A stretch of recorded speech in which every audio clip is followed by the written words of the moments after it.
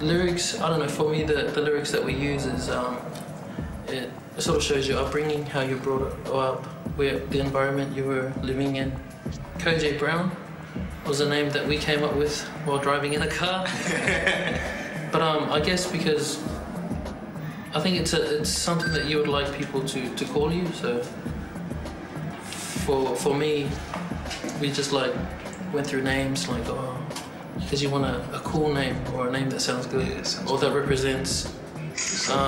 Ko for me is because people label me as a coconut because I'm an islander, and J because my middle name's Junior, and Brown because that's my complexion. All the crew that I know, that where we live at, everyone knew me as Son. People know me as Peace. Oh, you can call me Peace, but people get confused. We write about a lot of political issues, family issues, especially KJ or Junior, because of recent events. So we've changed our perspective on how we make our album. So it becomes more inspirational, but still sort of popularized music, mainstream. There was this racial one I did. It was just, I'll just do it. Welcome to society of this humanity.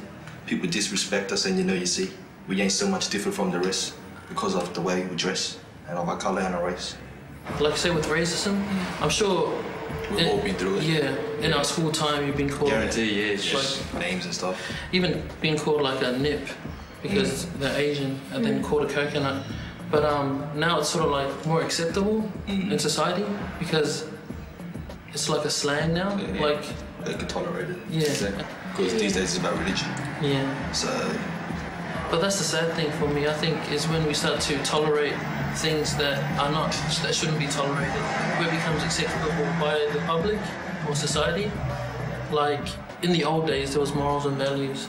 Like, I guess, like we see this at the club all the time, it's girls dressed up in short bikinis and short shorts and short skirts.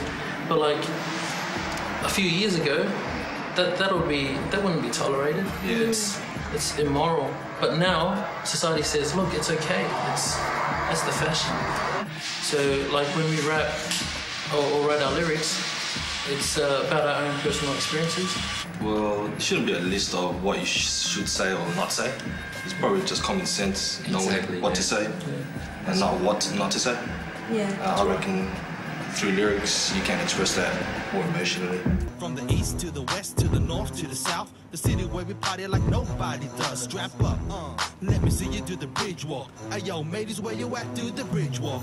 Come down to my state, better yet, come down to the SYD, mate. We are the multicultural society of our nation. I represent my culture and my Asians.